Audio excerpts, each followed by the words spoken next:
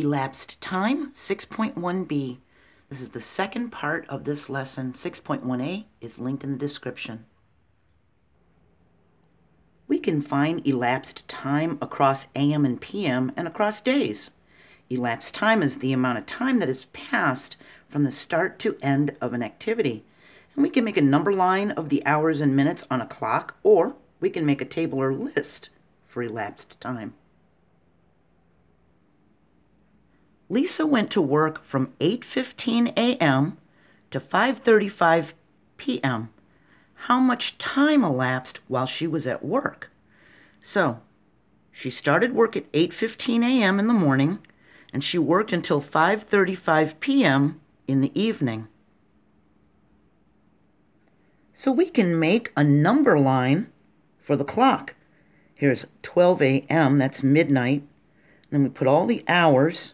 Here's 12 p.m., that's noon, and then we go back to 12 a.m. So here's 8 o'clock in the morning, and we have little increments here for 8:15, 8:30, and 8:45, splitting the clock into 4 parts. If she started at 8:15, we can count 9:15, 10:15, 11:15, 12:15, 1:15, 2:15, 3:15, 4:15, 5:15. That would be 1, 2, 3, 4, 5, 6, 7, 8, 9 hours to 5:15 p.m. So we have 9 hours. The minutes would go from 5:15 to 5:35 p.m. The difference between 15 and 35 is 20, so the elapsed time would be 9 hours and 20 minutes. Now we can also make a number line going from 8 a.m., because she started at 8:15, going to 6 p.m. That's a little bit after 5:35 p.m. And we can count how many minutes are from 8:15 a.m. to 9 a.m. That would be 45 minutes. Then we can count the hours from 9 to 5 p.m. And she got out at 5:35 p.m., so there's 35 minutes here. So we would have 1, 2, 3, 4, 5, 6, 7, 8 hours plus 45 minutes plus 35 minutes. We can add the 45 and the 35 and get 80 minutes. And we can rename this 80 as 1 hour and 20 minutes because there's 60 minutes in an hour. We take a 60 from here, we give it to here, so now there's 9 hours, and that leaves 20 minutes on this side. It's 9 hours and 20 minutes. We could also solve this by making a table or a list. She starts at 8:15 a.m. At 9:15 a.m., 1 hour has elapsed. And we count to 10:15, 11:15, all the way down, counting how many hours have elapsed, counting forward. We can get to 5:15, which is 9 hours.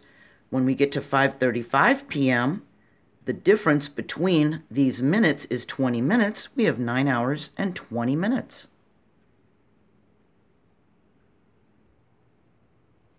If a movie was 2 hours, 25 minutes long, and it ended at 4:15 p.m., what time did it start? We can count the hours backwards and count the minutes backwards. It ended at 4:15 p.m., so an hour before that is 3:15 p.m., 2 hours before that is 2:15 p.m. We can go to 2 p.m., and by taking that 15 minutes away, we now have 2 hours and 15 minutes on this side, and it was supposed to be 25 minutes long, so we need to have this go back another 10 minutes to make the minutes a 25, and 10 minutes before 2 p.m. would be 1:50 p.m. So the movie started at 1:50 p.m.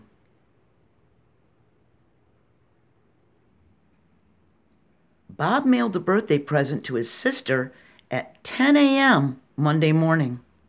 It arrived on Wednesday at 2:30 p.m. So how much time elapsed until his sister received the gift? Well, he mailed it at 10 a.m. on Monday. So if we go to 10 a.m. Tuesday, that's one whole day that elapsed. That's 24 hours. 10 a.m. on Wednesday, That's 2 days that have elapsed. Well, she got it at 2:30 p.m. on Wednesday, and we're only at 10 a.m. So if we do 11 a.m., we're at 2 days, 1 hour. 12 noon would be 2 days, 2 hours.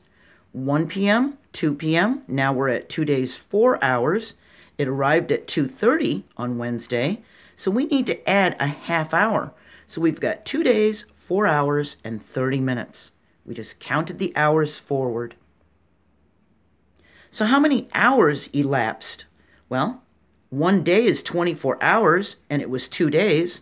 2 times 24 is 48. That's 48 hours, plus that 4 hours, and plus the 30 minutes, which is a half hour. It took 52 and a half hours for it to arrive in the mail. So we can make a number line for the clock to find elapsed time. We can make a table or list and count the hours and minutes forward or count them backward. Either way. I hope you have a great day, and I'll see you next time. Bye.